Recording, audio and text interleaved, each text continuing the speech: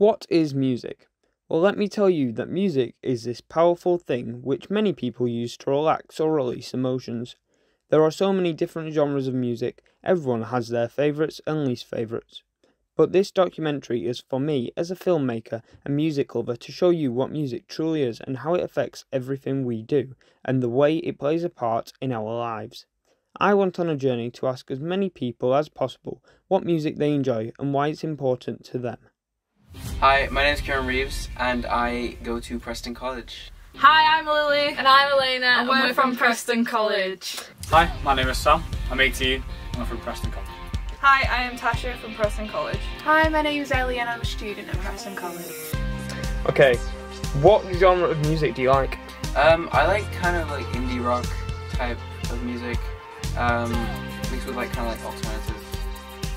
I like some rap, but like not a lot. Some rap is like kind of, as long as it's like rap music with like kind of like a, where it goes back into kind of like a, some kind of melody of like, so it's, yeah. If it's all rap, I don't, not really. Rap. Emo rap. I'm pop. Loads. Everything. I'm rock. I know. She doesn't. So I normally listen to indie, sometimes rap, and then sort of like summer hits, summer playlists when I'm driving in the car. I like indie and rock/pop. Oh, I'd like to say I love every genre of music, like, but if I'd have to like pick a favourite, I'd have to go for like R&B. Where do you listen to music most? Usually in my room. I listen to music when I'm like going to bed and stuff, going to sleep and stuff, which helps me sleep. But also, I probably spend the most time listening to music actually, like on the way to college and stuff, like on the bus, or like going home and like walking and stuff. So probably then. So like most days of the week, but like in the mornings. Where do you listen to music the most? In the car, on the bus, anywhere really. In the garden when it's sunny. Just, I don't know, pubs, anywhere. Yeah, music's everywhere. In the car, when I'm driving. Why? Why specifically in the car? Just something to do. I mean, driving alone without music would be a bit boring. It's just something to take your mind off things. Where do you listen to music? Mostly in the car or when I'm doing work. Mostly when I'm like on bus rides, like travelling, walking, when I'm just sat in my room, when I'm doing work, just anywhere I can really. What is the significance of music to you? Like kind of pass time a lot faster and take your mind somewhere else. What does it mean to you? Yeah. Oh, right. I don't know, you find peace in it from music, like, it all depends on the mood. Sometimes listening to music when I need to like cry. You know what I mean? I listen to music all the time. I see it as like an escape. Yeah. Depending on the type of music, it helps me to either get away from my problems, or you know, it helps you relax in some cases. I kind of like it to just soundtrack my life. It's not really like a massive thing, it's more of a constant comfort. I'd say it's significant in a lot of areas of my life, like say if I'm happy, I can vibe to it. If I'm going through a lot of emotions, I can feel what I'm feeling, like through the words of the song. Do you think that music helps with creativity? Yeah. When I draw, because I do art, I do a lot of art, I listen to music when I draw, or I listen to like podcasts. It just, I don't know, like it all depends for me, like I don't know if you class make as like creativity, but yeah, doing makeup, stuff like that, like. Do you think that music helps with creativity? Definitely. Most of my inspiration for ideas for films and stuff tends to come from me finding a song that inspires me. I think it does, yeah, because one thing I know about music is that it's very powerful, and I feel like it can really like change how your brain, like it can just change, like you get more like dopamine and stuff. You can just change your entire mood with music, I feel like. 100%. I'm a very creative person, but I don't think I would be where I am without music and having such big inspirations in every area of my life really without it. Yeah, I do actually. Yeah, it can do. There have been times where I've related back to songs and thought I could have done this with this sort of type of shot after hearing somebody else's lyrics. Are there certain memories that are brought up when you listen to music? Yes, definitely.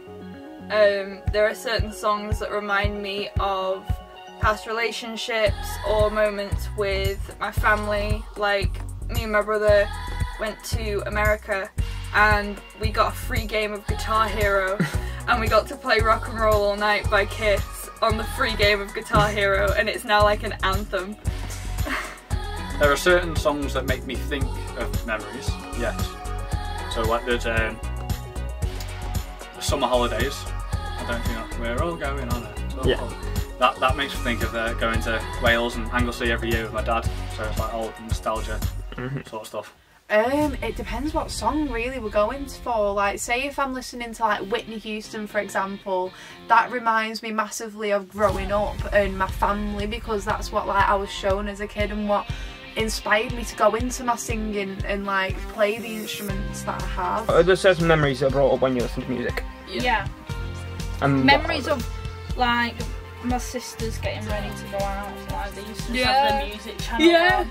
And like your parents when they're having a drink with their parents, stuff like that, like all the old Whitney and George Michael, and it's just stuff you've seen growing up, so that kind of like... Yeah, definitely, yeah. I feel like with music, it's very, it can activate a lot of like memories and like nostalgia and stuff, especially if it's like something that I listened to when I was a kid or heard on the radio a lot when I was a kid. If I listen to it now, it just takes me back to being a kid. So it's just instant. do you listen to music for the melody or the lyrics? Bit of both. So the melody side of it would be like kind of the summer hits. Obviously when I'm driving in my car, the actual tune is just nice to bop along to.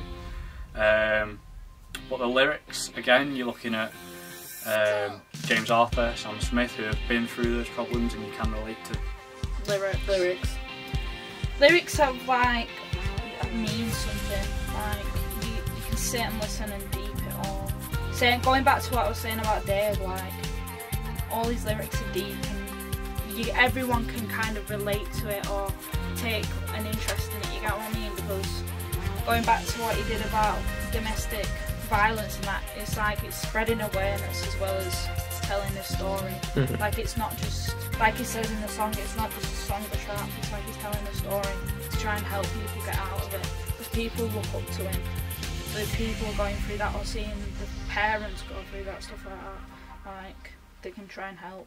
You get what I mean? Or speak up about it. Depends what genre of music. Most music that I listen to is for the lyrics. But if I'm listening to more like dance or like rap, I'm listening more to the melody. Do you listen to music for the melody or for the lyrics? Like there's some songs that are very abstract and not very like in meaning. How important do you think a music video is? I don't watch videos, so not very important. you'll sometimes have a bit before a music video where it's like there's a bit of backstory and it gets into the song, so you kind of know what's going on and what's creating that artist. So what's create that song and then it goes into it, and it has a visual effect. With the lyrics help you understand what the story is like. Sometimes the music video can take away that deep meaning to the lyrics of the song, like on the other aspect of it, it can also enhance them lyrics to someone, so I think it's very direct. I think it's very against them. Some people want to tell you.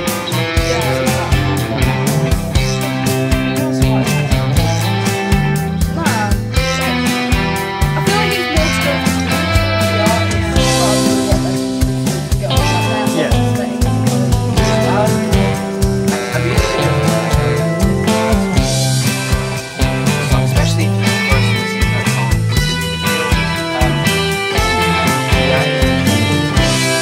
that's all you've ever really known with that song, so to get rid of it, it can be kind of weird. And there we have it, proof that music really does affect people in different ways. No matter what we do, it plays a part in everything, and this was evident with the time and effort that my team of interviewees put into their answers. Thank you for watching and listening.